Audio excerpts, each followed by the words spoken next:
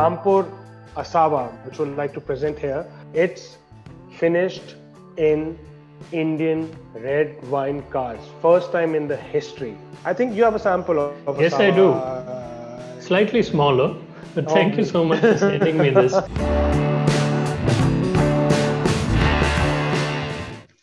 Hey everyone, welcome back to the Discover series with the Whisky Advisor. I'm Uday Balaji.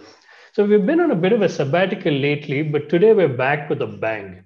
We're going to be discovering all things Rampur with AVP at Radico Khaitan, Kunal Madan. Hey Kunal, how are you doing? Hi Uday, thanks for having me here. So sabbatical, I don't think so. It's a sabbatical. We keep on seeing your stuff all over Instagram and YouTube. Absolute pleasure to have you. I've been looking forward to doing this for a while. And guys, we have something quite exciting today on the episode as well. But before we jump into it, I'd like to ask you, as always, to please like, subscribe, and hit the little bell so you know every time we have a new video. So Kunal, what are you drinking today? Oh, I've just poured myself Rampur double cask.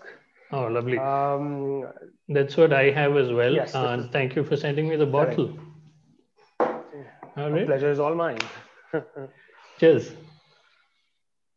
Cheers.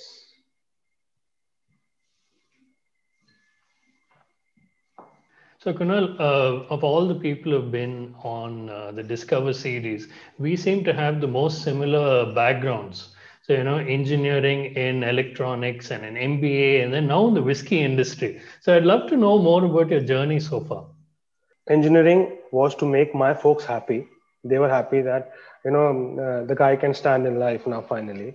And MBA happened. And then obviously had to join an electronics company, which I did, selling LEDs and air conditioners, and etc. But trust me, after I joined this whiskey industry, selling to those retailers and talking about some discounts, some pricing, and here selling whiskey and making people happy and making people high was way better any day. Well, it's definitely a step up, and I can attest to that as well. All right, so it's time for something a little fun now, Kunal. Are you ready for the rapid fire round?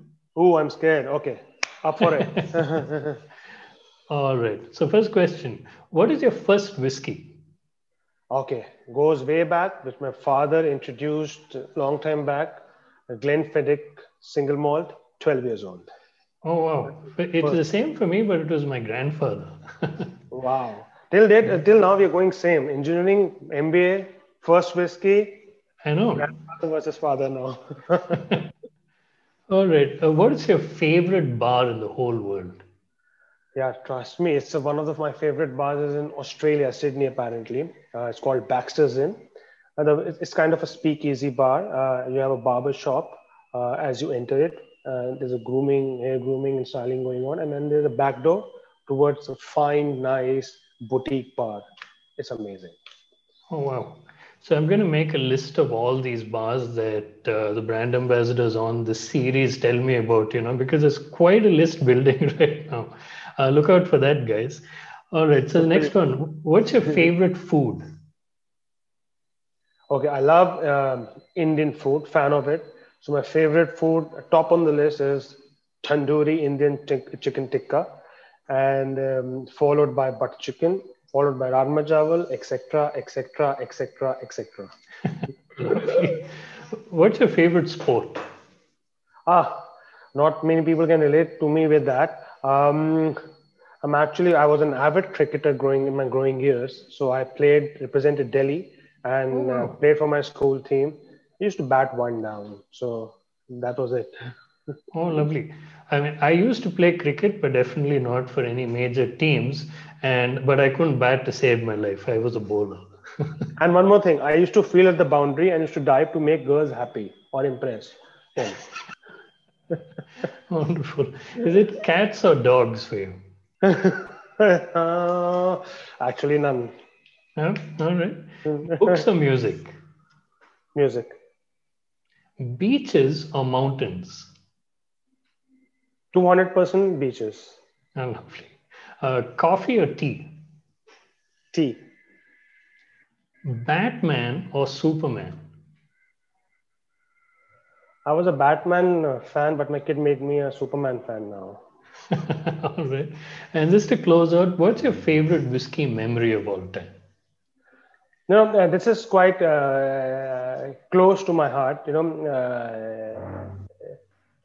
Selling and discussing about whiskey and wearing the making the Indian flag proud and holding it up high and selling it in UK, the heartland of whiskeys, and a guy paying that much money for that 10 ml dram, it gives you a big kick. And now wearing Rampur proudly, and I've just got a braid, got my initials done also here. So Mm-hmm. all these small things, great memories and great kicks. Wonderful, wonderful. That kind of, takes us into my next question because Rampur might be fairly new, but Radico Khaitan has been around for many a year. It's a really a storied distillery with a lot of storied products as well. So could you just tell us about the history of Radico as well as how Rampur came to be? Yeah, sure, why not? So yes, you're right. Radico Khaitan was actually established in 1943 in pre-independence era. We were majorly into production of raw alcohol. Um, in the 80s, we started with our Contessa rum production, and our first IMFL brand 8 p.m. was launched in 1998. And this was the first whiskey which was blended with grain and malts and entered into Limca Book of Records because it did 1 million cases in the first year of its launch itself. Followed by our flagship brands like Magic Moments Vodka and various Palotra and the whiskeys. In 2016, when we sat together, a master blender thought that, this is the actual correct time to launch a single malt. Then the brainchild of Rampur was conceptualized and delivered to the world. And in 2016, to be precise, in April in Las Vegas, we launched first expression Rampur Indian single malt, the select cask. Mm-hmm. So I didn't know the launch was in Las Vegas. That must have been quite the party right there. Wonderful. But a little while back during this lockdown, actually, I attended one of your virtual tastings, which is how it's going these days. Yeah, And one thing that really that I took away from it was the USP of Rampur. Because something that I kept hearing was the Indianness of it. Could you just tell us a little more about that? Because it seems to truly be a passion for you. great question, Uday. Actually, the correct word you said is USP. It's an Indian single malt, and we always wanted to retain the Indian character to it. So, if you see, Rampur is actually situated in the Tarai region at the foothills of Himalayas. What do you mean by Tarai region? It's where the water is available. So we use the underground Himalayan water. We use the 6 row Indian barley from northern India, which has got more protein and sweetness to it. Yeah. Then the Indian weather conditions in Rampur, as you all know that it's northern part of India, we don't experience one season, two seasons. We actually experience 5 seasons, be it the harsh summers, Indian summers, be it the winters, be it for the humidity, it's monsoons, then spring, autumn. So we pass through all those seasons, and the liquid also passes through that. And the contraction of the wood happens a lot. And that why everybody knows that the angel shares are pretty high in India because the angels are super greedy thanks to our climatic conditions. Having said that, with all these Indian conditions, Indian barley, and the Himalayan waters, Rampur Select was the first expression which we launched, and we retain that Indianness. We are proud of that. And followed by Rampur, then Rampur Single Malt Select Cask. We then launched the Sherry PX cask, which was again to retain the soul character of Rampur and still give that differentiating factor from the select cask because we aged the same malt for another eight, sorry, the finished, I'm sorry, I'm finished the same malt for another 8 months in Sherry Pedro Jimenez PX cask. So that sweetie, that floral character, it reminds you of tropical, exotic fruits, and that you can picturize India when you sip it and drink it. I can just vouch for it that whenever you drink our whiskeys, you will definitely find that surprise element coming from the other person, and the surprise is a pleasant surprise. They love it, they like it.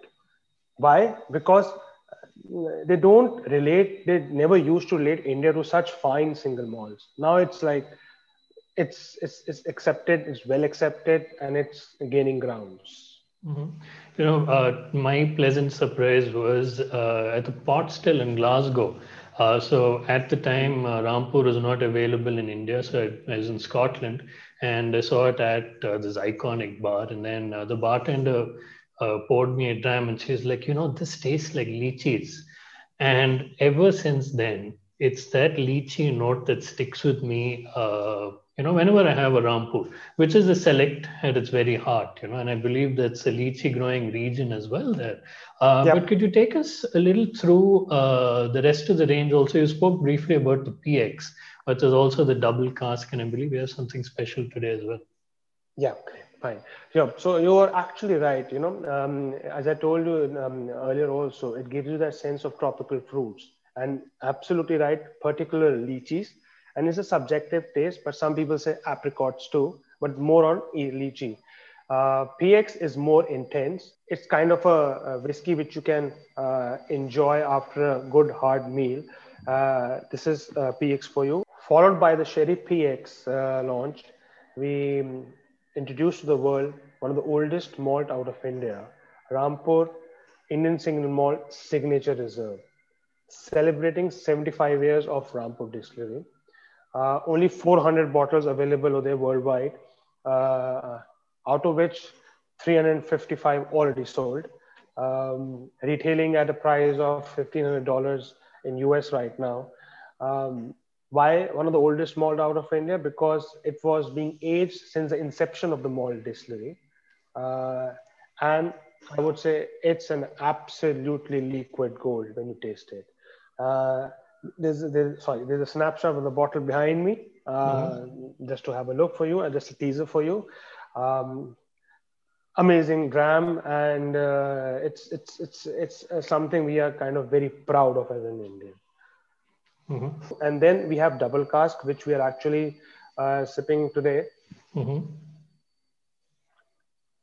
So if you see, double cask is why the name double cask, because two-thirds of its life it was matured in first fill American bourbon cask, then one-third of its life in sherry oloroso cask.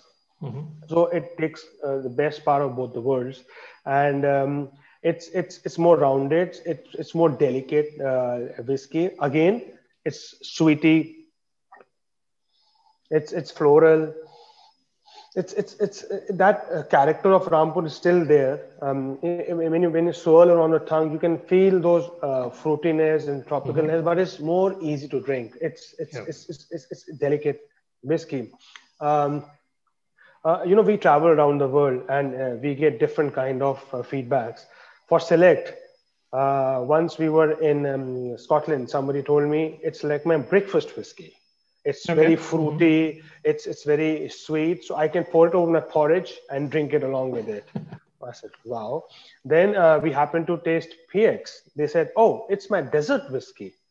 That was one of the gentlemen in Australia said, I can finish my dessert and have it with it. So, and double cask, it's kind of an everyday whiskey. It's so delicate, it's so nice.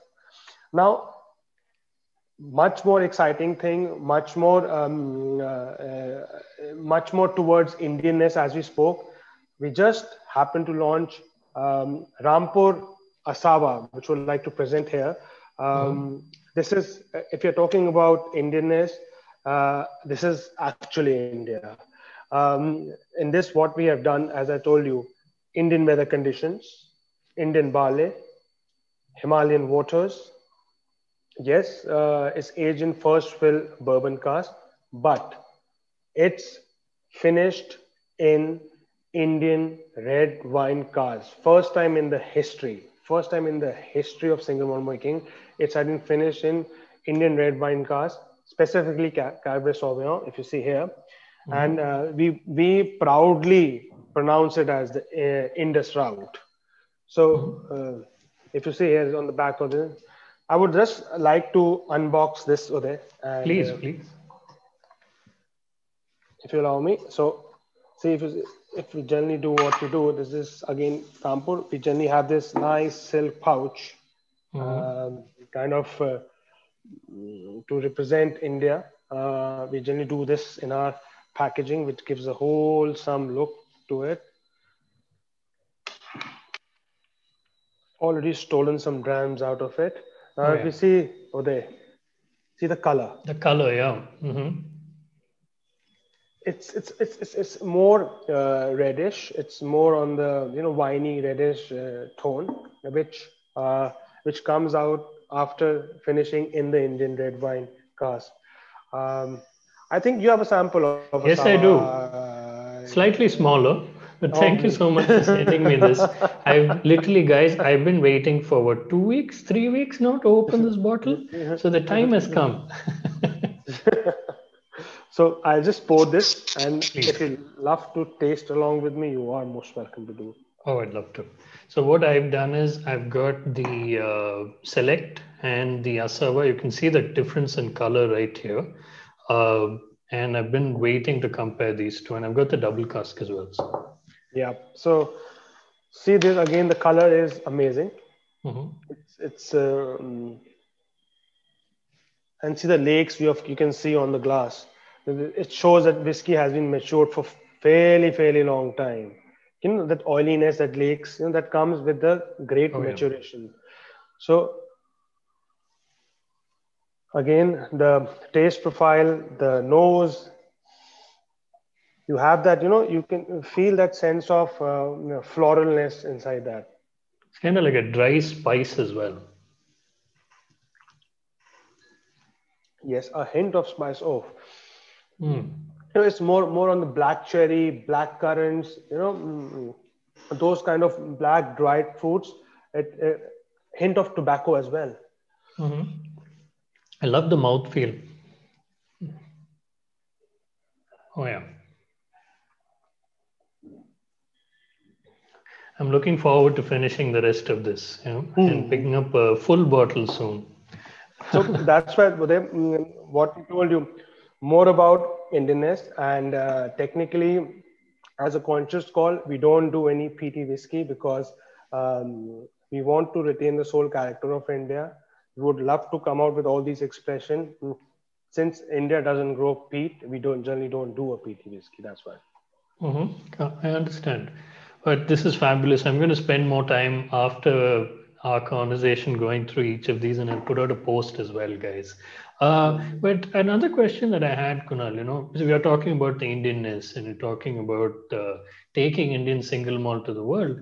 Increasingly, over the past decade and a half, we have the three flagship Indian single malt brands, and hopefully more to come. So, how do you see the category growing, and also how do you see Rampur growing both globally? And I'm sure the Indian whiskey enthusiasts would love to know more about what we're going to get in India. Lovely. Yeah. No, definitely. They rightly said, we have a long way to go. All three of us um, are doing a great job. We should be the flag bearers of the Indian single malt going forward. Um, Trust me, they are the world. We are categorized into world whiskey, like what the Japanese single malt did, like Taiwanese single malt did, are doing, like the Irish single malt are doing.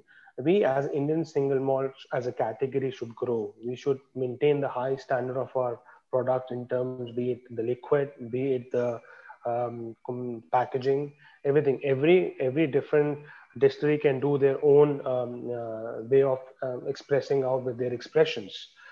We have a huge way to go, and we have a great future to look at it, because when you go out and have these tastings done outside of India, it's an amazing response, be it any of us. So that's what, yes. In terms of Rampur, what we're looking at, we have got uh, 14 different kind of cask available with us, which I can't kind of divulge details with you right now, but we are exciting times to come in near future, and we'll surprise you every year for sure.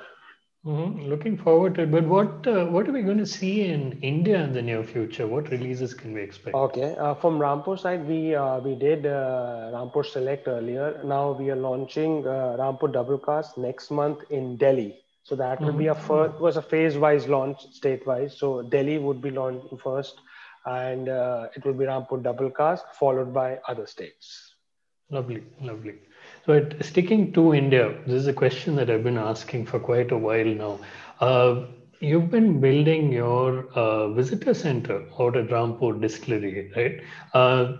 When can we visit? When is it going to be open? Me too.